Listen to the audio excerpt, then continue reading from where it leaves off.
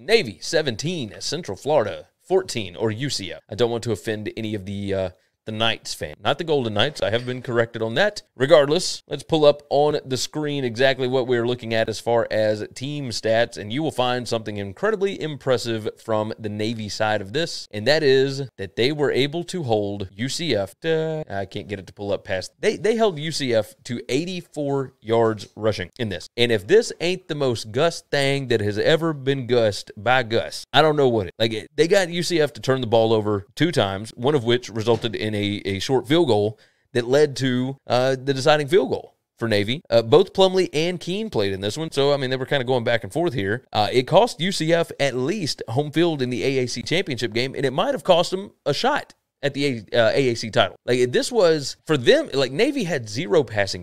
Scotty jumps in. I think this is the type of game that Gus got fired for from Auburn. Yes, that's 100% what this is. Like, UCF now has 3 losses on the season.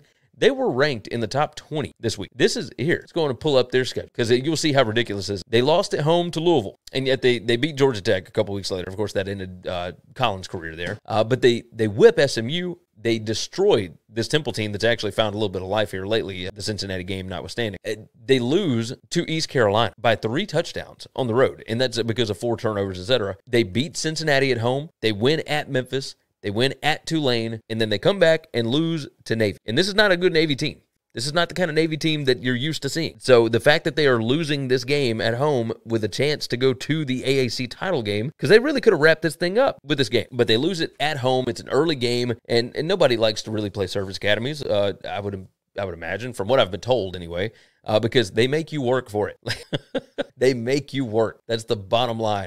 So you look at what ended up going on in this game, just play by play. Let's see what happens here. All right, so Navy scored on their first drive, and that immediately puts UCF behind the 8 ball. Navy is up 14-6 at half. UCF comes out and scores, gets 2-point conversion, ties this thing up, and they fumble on their second drive of the second half and give up a field goal to end the game. You had punt,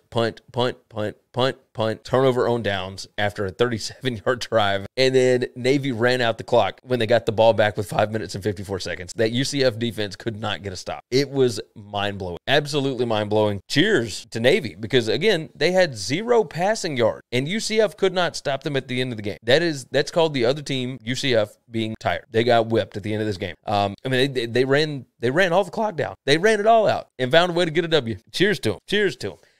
Thanks for listening to Winning Cures Everything. Make sure and subscribe on YouTube or your favorite podcast app, and make sure to leave a nice 5-star review.